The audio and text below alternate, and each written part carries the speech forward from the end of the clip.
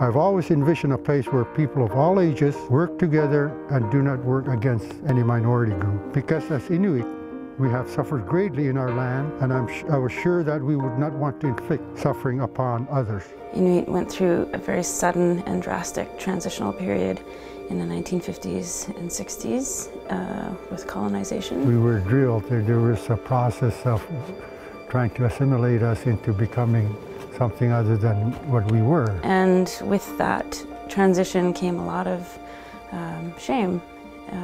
People were made to feel less than and unimportant. Isolation and losing community are sentiments that LGBTQ have throughout their life anyway, and double that with loss of cultural identity.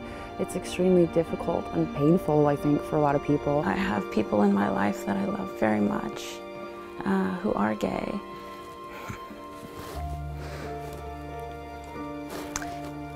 And could never tell anybody. I knew that if I didn't leave, I was gonna die there. I chose to be homeless in Ottawa opposed to going back home, because I just felt like it was the only way that I would be able to survive. One of the things we kept hearing from politicians was the elders don't like this.